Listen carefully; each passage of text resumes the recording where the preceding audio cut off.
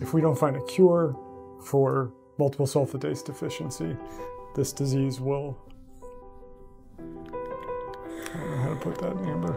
If we don't do anything, she will not be fine, and she will die. For a rare disease like this, if you don't have strong advocates, if you don't have parents that are driving these treatments, they don't happen.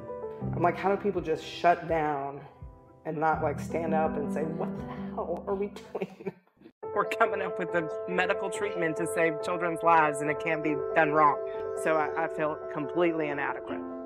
This is the gene therapy that they put into the mice. This is the gene therapy that Yeah. So if we could just take that and steal it, and I will just go and inject it into the kids.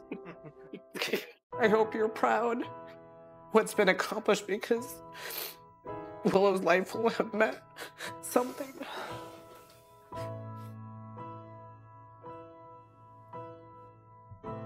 I witnessed your first breath, counted your first steps.